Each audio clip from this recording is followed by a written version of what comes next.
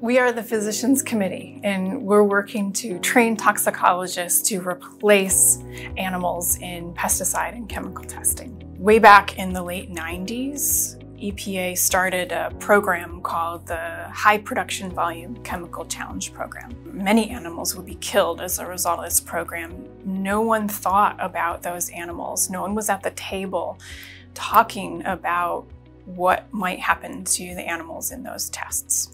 Some animal protection organizations like us and other organizations got involved and said, we really need to change the requirements. You need to allow for methods that would reduce or replace animals in those tests. If you want to have a safer environment and protect the public health from dangerous chemicals, EPA needs to implement non-animal test methods that are faster and more human relevant. We've been able to kind of encourage little by little the agency to turn itself around, make sure that they are taking serious steps to reduce and replace animal tests. Well, September 10th, the EPA announced that they were taking major steps to reduce and eventually replace the use of animals in chemical and pesticide testing. They committed to completely removing their requirements for mammalian testing by 2035. What's really important is that a government agency, for the first time ever, has come out and said,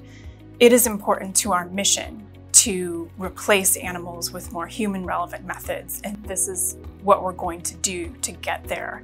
And we can now hold them accountable. I always had a heart for animals, and I had an interest in science. I didn't really think that those two would necessarily meet, but they did, and lucky me, I get to do work that advances my values and changes the world and makes this place safer for people and animals.